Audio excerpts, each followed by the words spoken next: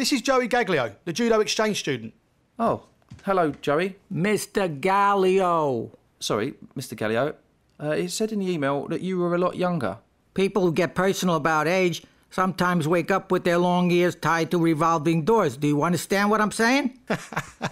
Very good, I like that. People who like what I say sometimes find it difficult to enjoy the things they used to be able to take for granted and like to do, but they can't no more because they can't walk straight. You understand? I don't know what's going on here.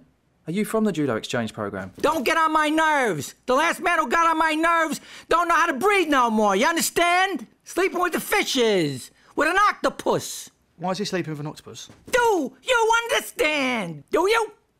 I think I'm starting to understand. You think you understand a man like me? You think you understand life in an undisclosed organization that could get you smacked for even thinking I'm part of it? The mafia.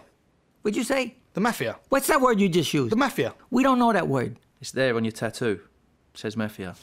Jesus, I didn't know I still had that. So, just to clarify, you're in the mafia, and our exchange student is where? Yeah, where's my brother?